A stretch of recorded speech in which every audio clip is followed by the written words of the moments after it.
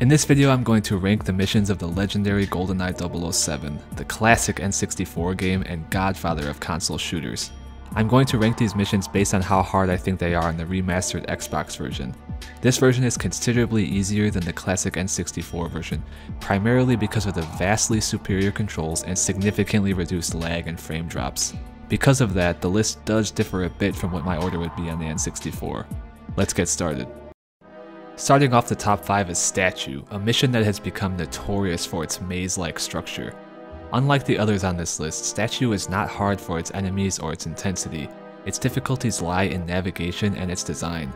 Put simply, it's just hard to figure out where to go as everything looks the same. That, combined with it being one of the bigger Goldeneye missions, makes your chance of getting lost high. You know what your objectives are. The first is contact Valentin, but we have no idea where Valentin is. It turns out he is in some obscure red trailer on the outskirts deeper within the level. After you talk with him, he gives you a hint on how to complete your next objective, finding Yanis, but it doesn't really help much. Many of us playing this back in the late 90s got stuck on this mission for months. I remember getting fed up with this level and moving on to play other games. I returned after a couple-month break and finally figured it out. My problem was getting to the statue and getting Trevelyan and Yanis to come out. After that point, the level becomes harder for more typical reasons, as the game gets more intense with shotgun-wielding guards endlessly chasing you down.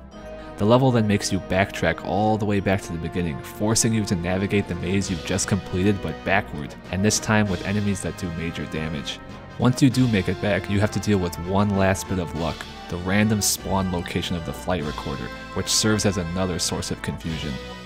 Once you know where to go on Statue, it's considerably easier. I don't struggle with it now, but it's this high on the list due to its role of gatekeeping first-time players from experiencing the rest of the game. Coming in at number 4 is Caverns, one of the longer and more objective-heavy levels of the game. From the very beginning, it's tough. Open the elevator door and bam, you're instantly assaulted by guards with ZMGs and AR-33s. Caverns is long and many enemies are wielding the game's most damaging weapons. One thing that makes Caverns a bit easier than some of the others on this list is it does at least give you a chance to catch your breath. The level is one of the biggest in the game, with some of it being spent simply traversing to the next room. Probably the trickiest section is the room with the radio you use to contact Jack Wade. There are several guards fortified behind some crates. If you take a shot at them and miss, you might accidentally hit the explosive barrels behind them, and if they explode, the radio will blow up and you will fail. It also might kill scientists failing another objective. The ending is also difficult. Once Trev spots you in the final hallway, you're rushed by an endless number of guards. You must quickly destroy a pair of drone guns and keep moving forward. Luckily you have the RCP-90 and it's a godsend. Just hold down the trigger, empty your 80-shot magazine, sprint forward, and pray. The worst thing about Caverns is dying at the end and having to redo it all over again. It's grueling. Overall, Caverns is tough, but it does feel fair. It's a good challenge. Number 3 is Bunker 2. When I was first thinking of this list, I wasn't really considering including this level. But after running through the game again, I feel like I have to. This mission is ridiculous. There are literally thousands of guards that I swear just spawn from nowhere. It's amazing how many there are. Another hallmark of this level is your ammo allowance. This and Archives are the only missions in which you don't start off with a weapon, so you're forced to rely totally on enemy ammo pickups. Killing the first guard gives you just 10 KF7 bullets to work with. Now you do have 6 throwing knives as well, and if you're skilled you can put them to good use, but they're not the easiest to use, and inevitably there will come a point where you're going to need to use the KF7. This makes ammo preservation a crucial skill in this mission. Utilizing the KF7 here is also tough because of the sheer number of guards.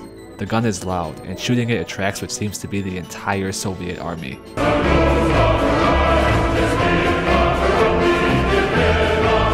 The most challenging room is the room with the clipboard. This room has 197 guards in it alone. But despite my exaggeration, the seemingly infinite number of guards does eventually come to an end. If you can survive to this point, the level is easy. Just finish the objectives, get Natalia, and get out. But before then, this level is the Battle of the Alamo. Before we get to the top 2, which are truly in their own tier of difficulty, I want to name a few honorable mentions. One is Cradle. In another life, I certainly would have included this level on the list. There are an infinite number of guards who have extremely high accuracy, reaction time, and health. They hunt you mercilessly the whole level as you take on Trevelyan, who has even better accuracy and reaction time, nailing you with his AR-33. Luckily, the level is extremely short, and that's why it's not in my top 5. Another level is Jungle. If I was judging this list based on the N64 game, this level would certainly be on there. But on Xbox, it's significantly less laggy and it's way easier to see. But still, the level is tough and guards do extreme damage throughout. Other quick mentions are Depot and Train, two levels that killed me back in the day and are certainly respectable mentions for this list. I'm probably a bit biased on Train as it's one of my favorite levels, and after playing it so many times I got consistent at it. Okay, starting off the top two is Control. From the moment you leave the elevator at the beginning, the madness begins. You're immediately blasted by a drone gun and have almost no angle to take it out. I mean, this has to be at least a bit of trolling from the devs. This section made 7-year-old me cry in frustration back in 1998. The next couple parts are a bit easier but still certainly challenging. The level comes to its infamous climax during the so-called Protect phase, in which you must guard Natalia for what feels like an eternity as a seemingly endless onslaught of guards try to kill both of you. This is without a doubt one of the hardest sections in the entire game. All your skills will be tested. You'll need quick reactions to deal with the guards, as they really don't hesitate to shoot Natalia and she does not have much health. You'll need good accuracy to kill them fast, and you'll need endurance to see the whole thing through. It helps when you realize that the black-hatted guards gun for you and guards with no hats go for her. It helps you prioritize. After that part finally concludes, you quickly have to make your way to the end as the guards just don't stop coming.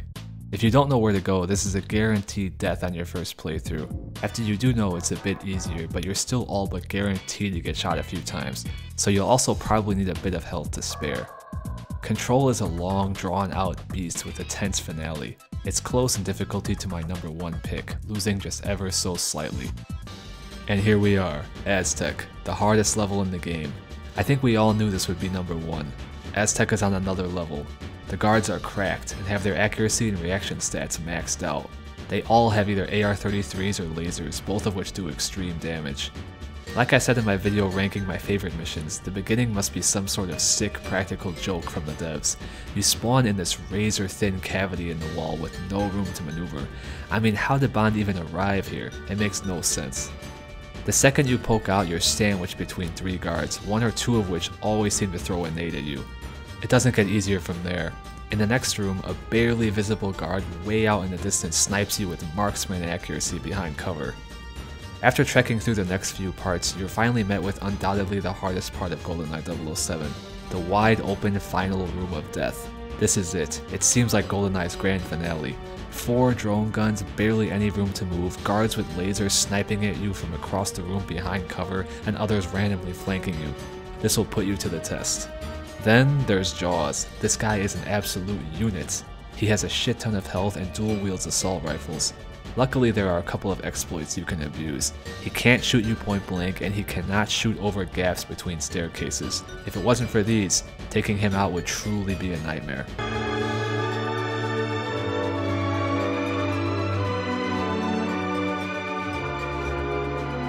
There's never really a break in Aztec. Even when you feel like you can finally catch your breath, you'll get flanked or surprised by a guard you thought you killed already. Aztec is truly difficult, but great and one of my favorite levels. You feel like a master of the game when you finally do overcome it. Well, there you have it, Goldeneye's hardest missions. I would still rate this game as difficult for new players, even on Xbox, but it's considerably easier than on N64 if you have experience. Goldeneye is legendary and one of the biggest influences on me as a gamer today. I think that's the case for many of us who grew up in the late 90s. The game is eternally enshrined in first-person shooter history. If you want more Goldeneye content from me, check out my 2 previous videos. One's an in-depth analysis and review of Facility, which I believe to be one of the most iconic levels of all time, and another ranks my favorite missions of the game. Both will be linked in the description. Thanks for watching.